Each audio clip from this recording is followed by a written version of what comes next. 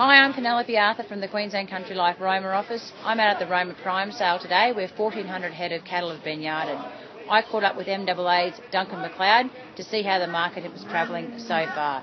Here's what Duncan had to say. I think you'd say again, it's not the quality of last week on a smaller yarding of about 1,400. We're about halfway through, and at this stage I think you'd say the best of the steers have made to $1.70, which would make them a little bit softer. The best of the cows have made to the mid to late 40s, and your better end of your boner cows are still very strong between 130 and 140.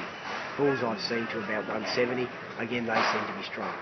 Steers over 550 kilos topped at 187 cents a kilo and averaged 176 cents, while steers in the 400 to 550 kg range sold to 183 cents a kilo and averaged 171 cents. Highlights of the sale included a line of Santa steers from the Luffman family, which made $1,201 a head.